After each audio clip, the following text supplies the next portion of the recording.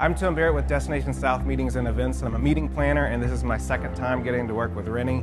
And the amount of research and background that he does before stepping on that stage is amazing.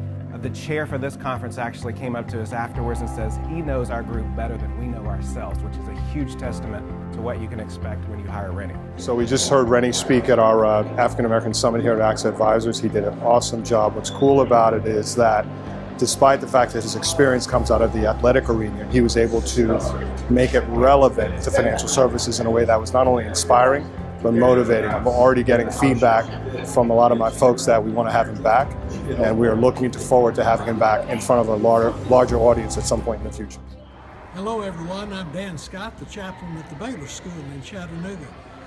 Rennie Curran came to Baylor for Spirit Week and led off our activities for the week with a great deal of enthusiasm and skill. He not only has something to say, but he knows how to say it to high school students. I recommend him highly. Hi, I'm Chuck Warbington, the president of the Gwinnett Rotary Club, and today our keynote speaker was Rennie Curran. He spoke to us today about influence and a very inspirational message to our club members, and look forward to having him back sometime soon. This was awesome. Yes, man, I am a star. I am a star! This was one of the best, most encouraging, motivating assemblies that I have ever had the opportunity to be a part of. Yes. I would recommend Mr. Curran to anyone. Yes. And the great thing is that he told his story about where he came from, the hardships in life, but he let our students know here at Waldo Pafford Elementary that any of them, regardless of their background, could be a star. If they set smart goals, they can be a star.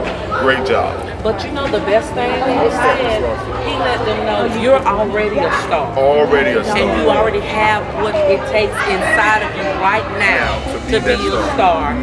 Great job, Mr. Curran. Yes. I hope that this explodes for you. We here at Waldo Pafford are happy that we were fortunate to be the first group of students that we heard, and we wish you the best of luck. I'm Mark Hodge, head football coach at Chapman High School. We have been blessed to have Rennie Curran come speak to our football team and our program, part of our player development program. Heard lots of great things about Rennie coming in, but what he brought was way greater than I expected or anticipated. His message was very professional. His message was very intentional, and it was specifically for us. The things amazed me was just how much he had prepared for us and our team, the things that he knew off the top of his head that he didn't have to have notes for, was just second to none, first class. But the message that he brought of empowerment, the message that he brought of faith, the message that he brought of persevering and actually investing in yourself and actually not setting limiting goals was very powerful. And I think it's probably the most powerful to me is he mentioned, well, what if you do reach your goal? So spoke on that. He didn't, speak on the fact that you may or may not reach your goal. He spoke, okay, so what if you do reach your goal?